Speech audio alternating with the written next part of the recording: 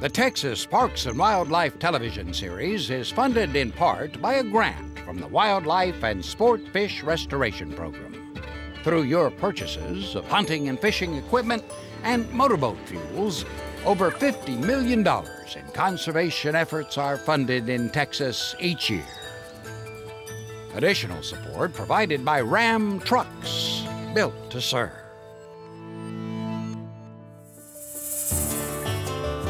Coming up on Texas Parks and Wildlife. We typically find blue sucker in large woody debris, boulders, so it's dangerous to be shocking these fish out of, but for the love of the fish.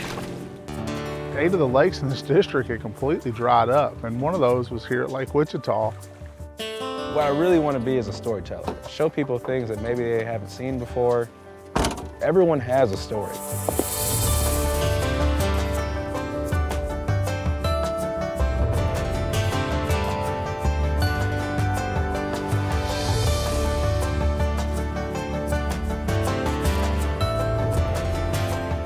Texas Parks and Wildlife, a television series for all outdoors.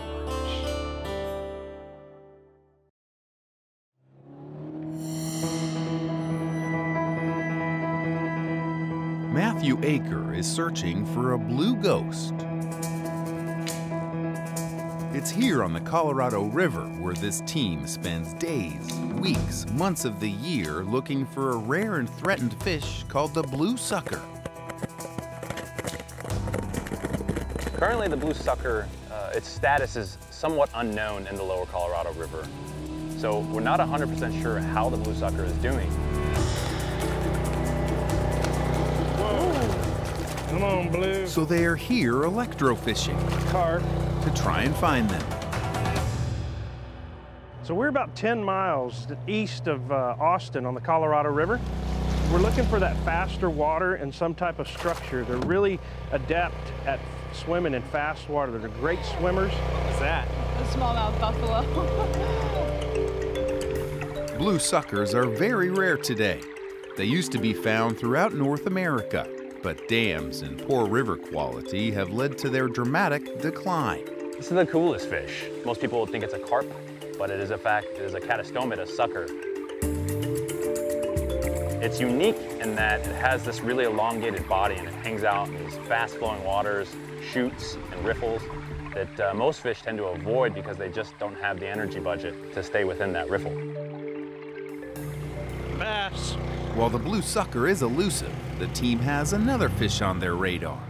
Jess Peace is here studying the Guadalupe bass, Whoa, is that a bass? the state fish of Texas. Along with tracking the movements of the blue sucker, we're also tracking Guadalupe bass movement. Wow, that's a good one, Jess. Previous studies have shown in the upper tributaries, which are smaller systems, that they're pretty sedentary and don't move that much. And down here with this bigger river system, we're seeing larger movements by these Guadalupe bass to very specific habitats. Oh, wow. Wow, Jess. That's what we're talking about. Yeah. Little Guad, 279. Come here. While Guadalupe bass are here, these big largemouth bass are all the buzz. His Floyd number is 2304. This is just another indicator that the Colorado River is gaining quick notoriety as a trophy largemouth bass and a Guadalupe bass fishery.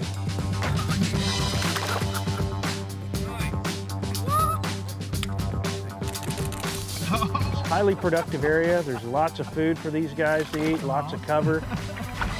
So we've seen a real increase in the utilization by anglers coming out here and fishing for specifically targeting Guadalupe bass and our bigger largemouth bass. As for the blue sucker search, no luck so far today. But Matthew knows this is where they like to hang out. What we've noticed the past couple of years doing this work is that the stretch between Austin and LaGrange tends to have the most blue sucker. It is very diverse. It has lots of twists and turns, and it's a little bit narrower. Biologists agree most fish prefer the natural flow of a river. And fish do best when dam releases mimic the seasonal high and low flows that they are used to. In any river ecosystem, what you're hoping for is a natural flow regime. And what that means is just a natural hydrology. Those are essential to not only the blue sucker and the Guadalupe bass, to a lot of our critters.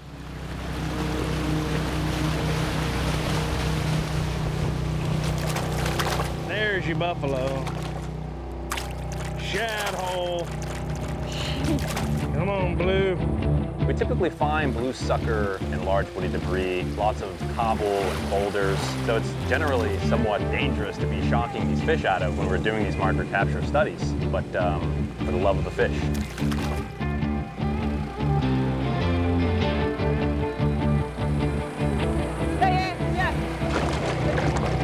I missed it. Right there, Matt, right there.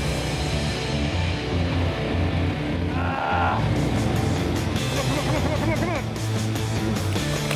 There we go. All right. Woo. There we go. Nicely done, everyone. Nice. Yes, bro. Yeah. Wow, finally. It was in that fast water, just where we expected him to be. It just took us a couple of passes through there. You just got to be on your game. That is awesome, dude. So this is an adult male blue sucker. He's in great shape, very healthy looking, and he's about 696 millimeters, which is 27.5 inches. So this is a pit tag, a passive integrated transponder. It allows us to uniquely identify individual blue suckers. We'll pit tag it right here, just under the dorsal fin. We take scales, and the scales we use to age the fish, to put them in a certain class, so we know how many fish were spawned in a certain season. Oh, it's so exciting to catch blue sucker. We've put 4 hours of work into catching this single blue sucker, so fantastic. And now we're gonna release him.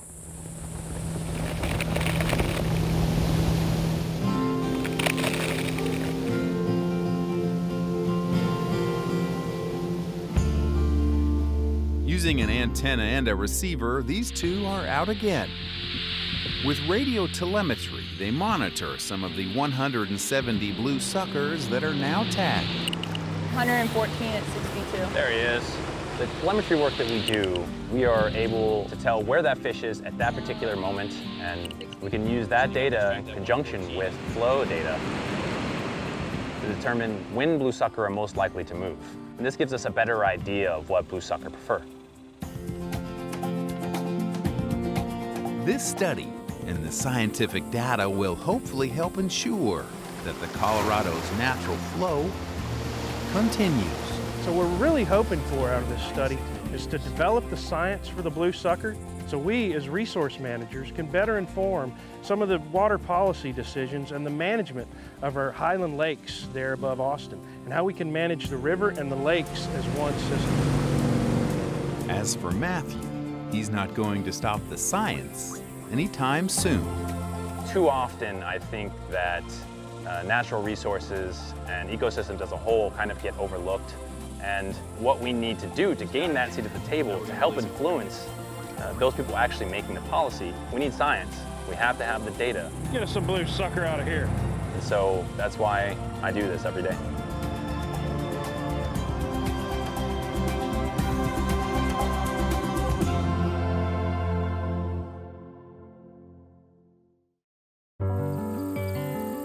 This project was funded in part by a grant from the Sport Fish Restoration Program.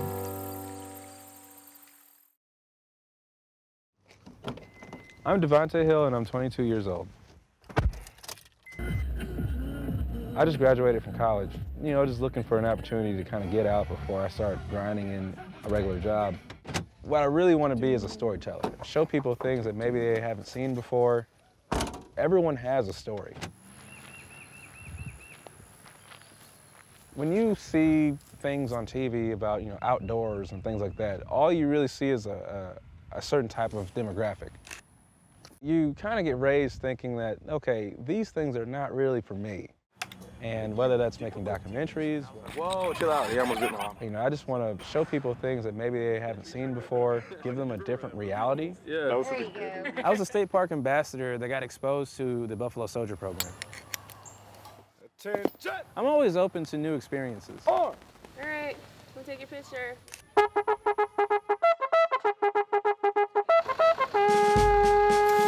It's yellow. Oh.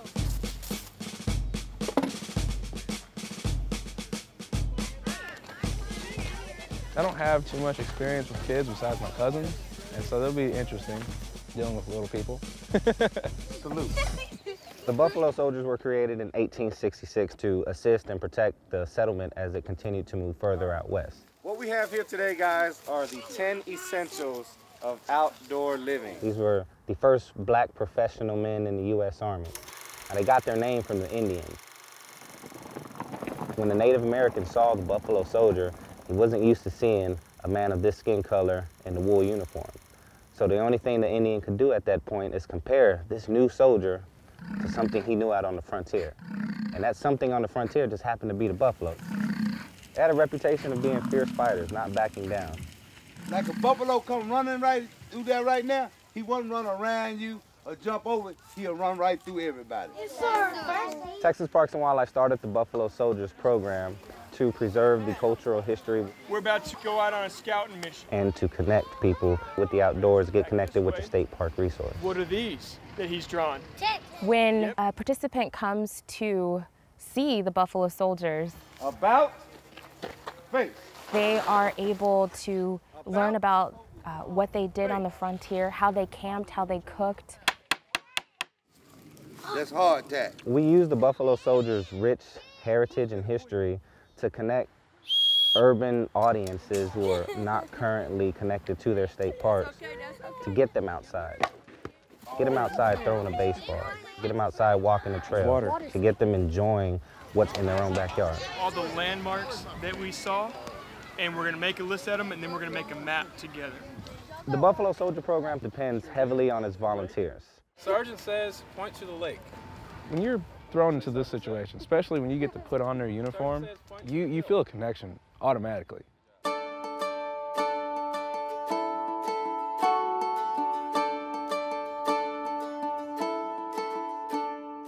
They accomplished so many things, building roads, putting up telegraph lines, mapping out areas so they knew where watering holes were. Buffalo Soldiers were also some of the first professional mountain bikers.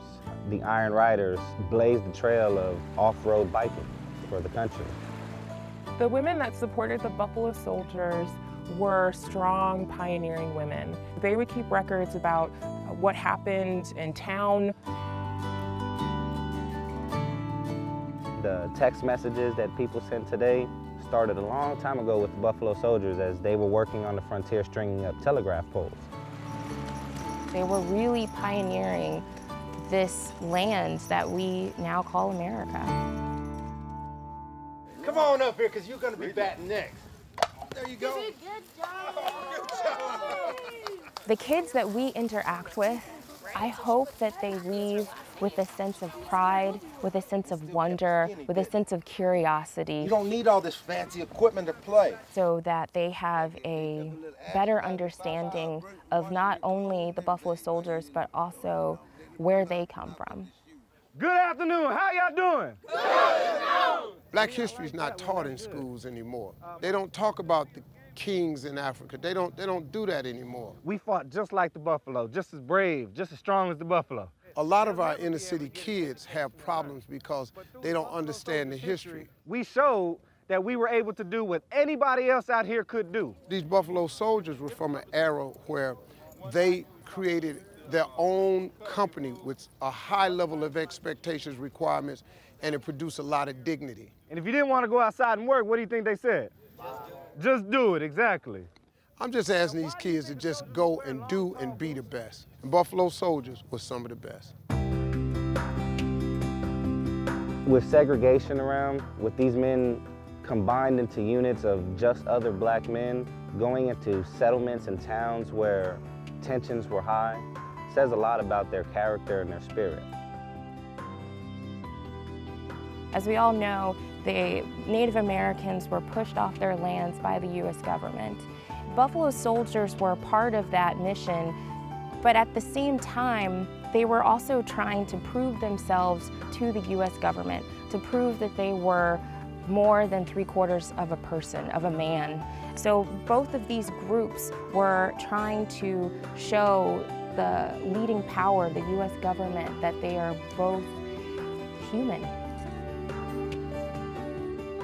Anytime you listen to a story of people who have been put into really bad situations and still was able to do amazing things, that definitely has a sense of pride.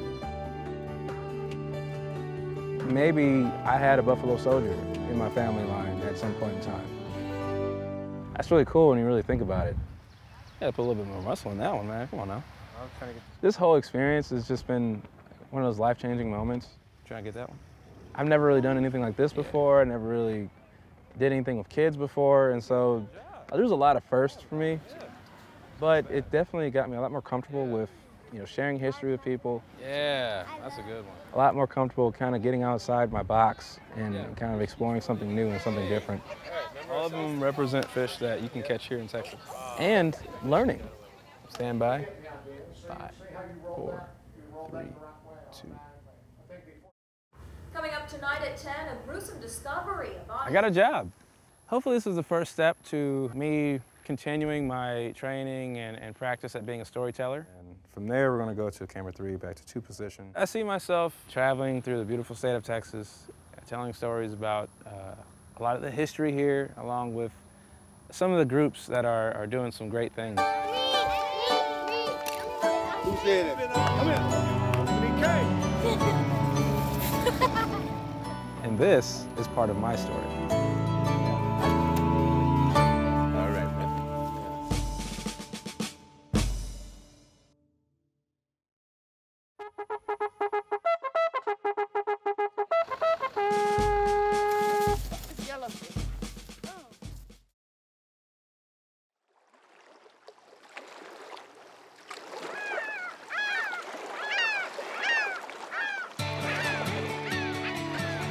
We are in Mule Slough in the Back Bay system of Port O'Connor, Texas.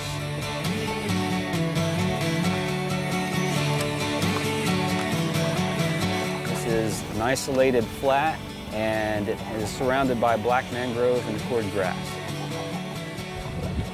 I've lived here my whole life, and I've kayaked before, but just not here.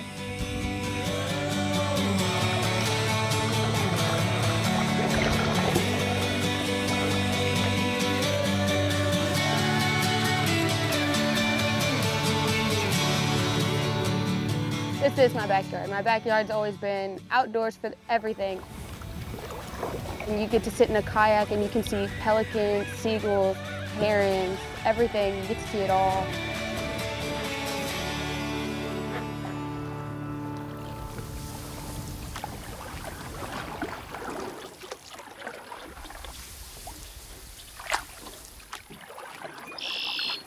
Being out here in the water definitely calms me down. It's just relaxing. Being back here in the water kind of brings me back down to earth because this place is home.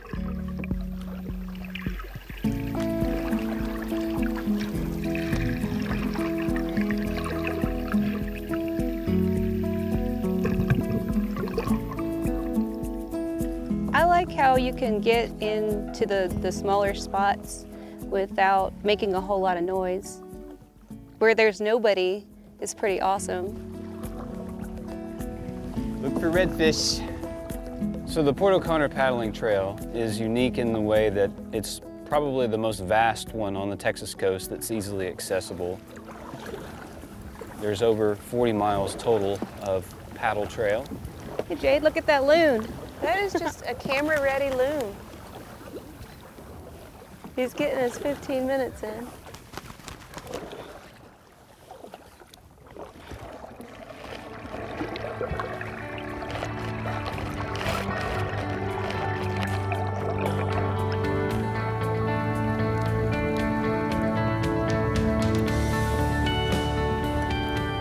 It is an adventure almost every time you come because you can get lost, and that's okay.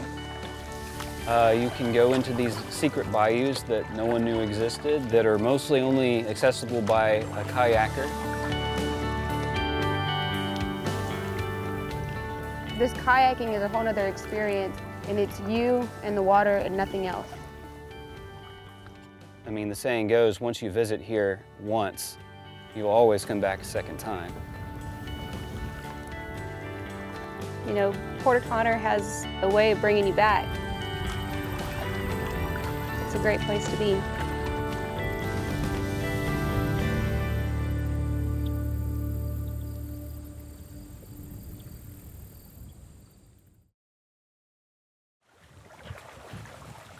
I got into this field because I believe in the power of fishing and fishing participation and fisheries conservation. And I came to Texas Parks and Wildlife after having spent 5 years working for Kansas Wildlife and Parks. Now, no matter where you come from or where you work for, if you're in the fish and wildlife field, you know just how great Texas Parks and Wildlife is, and so I want to jump at the chance. I'm Tom Lang, and I'm the District Fisheries Supervisor out of Wichita Falls. I manage the fisheries resources for 8 counties up here in North Texas. When I got to Wichita Falls, 8 of the lakes in this district had completely dried up, and one of those was here at Lake Wichita. This is the 3rd oldest lake in the state of Texas. How can you sit there and say that you care about the future of fisheries and fishing and turn your back on a 1,200-acre lake in the middle of 100,000 people? Let's start working the problem. Let's start figuring out what do we need to do to try and make this a viable fisheries resource again. Tom has brought Lake Wichita back to life. Tom is the one that brings to this entire project a wealth of knowledge and an absolute passion for doing things from the beginning up. When he sets his mind on something, nothing stops him. And he went through this community, partnered with so many different people. The number was $4.2 million that he was able to bring for us to tell our story. A project of this magnitude is expensive, and to have the community that we have here and the resources that we've been able to have to be able to get the ball rolling on those has really been important and very special. It's well past its prime. Is approved for the first phase of a project that will make improvements out at Lake Wichita. It's time to reinvest in our lake. This project is such a big project. It's got so many different facets about it. We're starting a lake over. So we're going to drain the water, the little bit of water that's in it, and we're going to dig it out and double the storage capacity. This is something he does because he knows that a project like this is going to leave decades of benefits to the people that are here. Tom's plan is to bring back the fish, to bring back people coming to the lakes, to go boating, people that will come and ride their bikes on the bike trail, just enjoy the lake like we did. I'm optimistic today, just like I was the day we started. It has been a total all-hands-on-deck effort. So the story of Lake Wichita is as much about tenacity, passion, and having the vision and finding a way to make it happen. That's what's exciting. It's a monumental effort. It's a Herculean task, but the juice is worth the squeeze. You know, when we're done, we're gonna have our lake back for 100+ years, bringing social, economic, recreational benefits. That's a heck of a deal.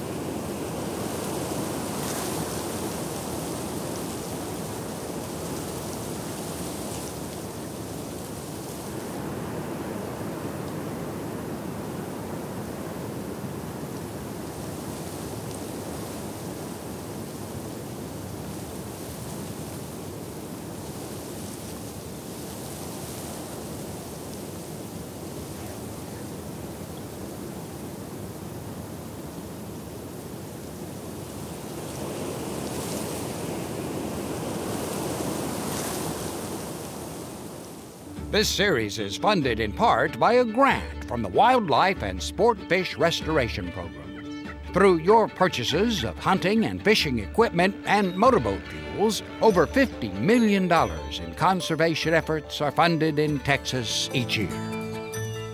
Additional support provided by Ram Trucks, built to serve.